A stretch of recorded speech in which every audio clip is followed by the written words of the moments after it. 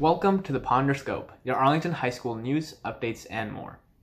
The AHS Scoops Club is excited to announce the return of Arlington's Got Talent, the live, community-wide virtual talent show fundraiser that benefits cancer research at the Dana-Farber Cancer Institute. Any person or group of any age is invited to submit themselves performing a talent of their choosing, including but not limited to singing, dancing, magic, performing a dramatic monologue, improv sketch, or anything else that you'd like to show off to the community. The submission deadline is Sunday, May 23rd. All submissions will then be compiled together and presented over 2 talent show live streams on June 11th and June 12th at 6 p.m. To submit a talent or for more information, visit the event website bit.ly/scoopsweek.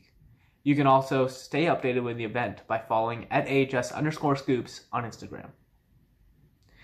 AP exams begin on Tuesday, May 4th. Over the next few weeks, all exams will be administered either in person or digitally.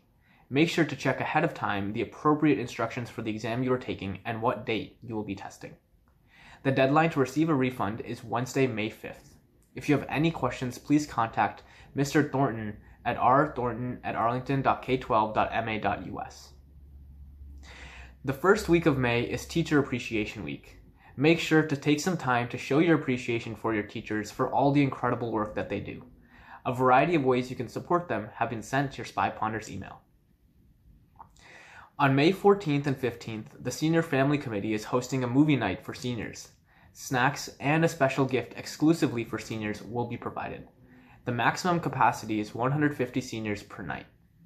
Event registration details will be sent to your Spy Ponders email in the coming days.